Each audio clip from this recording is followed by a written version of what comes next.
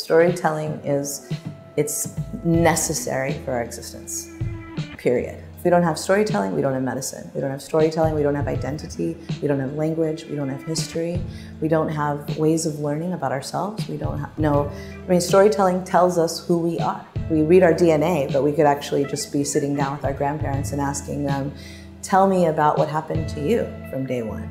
It's in our body, but it's also in the stories.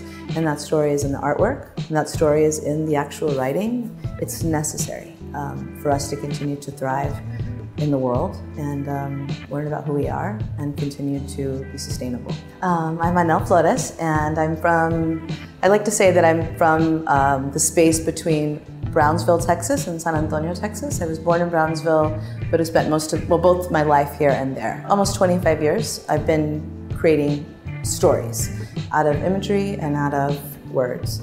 And the work I'm exhibiting is from my graphic memoir titled Pintada De Rojo, which is painted red. But this work will really explore from childhood to today, but dealing with the idea of my body and how my body has experienced sexual abuse, how that has affected me as a queer person, how that has affected me as a butch woman, as a masculine of center person.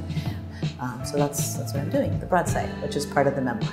As a young person, I was totally closeted. I mean, as a kid, I was closeted in a traditional family, very Catholic, wonderful family, but completely closeted, very traditional, very, gonna get married, gonna have your babies, gonna have, the whole thing, the whole heteronormative model, which works for some, did not work for me. So as an artist, I started to create imagery and write poetry and stories that didn't portray gender. I didn't want a he or she, I just wanted it to be very vague. So I started to write those stories, paint those pictures, and then as I progressed, 17, 18, 19 years old through college, I started to add gender, add maybe the frontal, body, more imagery, and then as I just progressed as an artist, I started to create imagery that wasn't out there, and stories that weren't being told, stories about immigration, stories about LGBT immigrants, trans immigrants, LGBT people in general, and creating those books, those stories, that imagery was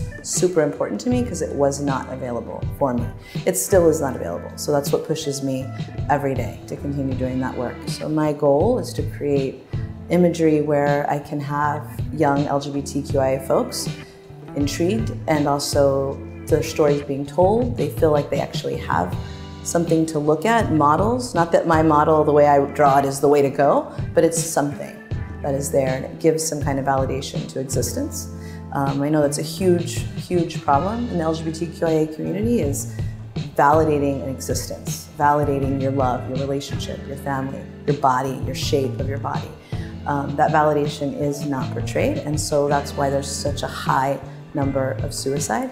And so that also drives me to just make art, make imagery that is going to make someone feel like, oh, I belong in that, even in that small, very tiny drawing. I belong there, so I might belong here, and I don't want to go anywhere, and I want to be a little bit stronger. So that's why I create work. To be honest with you, I've been going to the McNay since I was a kid. It used to be the Art Institute. There was an Art Institute, and as an art educator in the public schools, I used to take my students to the McNay. So I used to go all the time. So it was safe in that respect for me, but I never felt like it was a place, honestly, that was accessible to the LGBTQIA community and San Antonio in general, and women. So like, the layers are deep. I mean, when I go to any museum, even the Louvre, I am looking for women representation. I am always like, how many women are here, and how many of them are brown? How many of them are queer? I know that in the last couple of years, programming has changed, the dynamics have changed, but at this capacity, I've never seen it at this capacity. The representation for POC folks, for queer folks, and so that makes me happy. I hope this exhibit shifts some minds. I really want this exhibit to say, put us on the map as a city of POC artists and queer artists.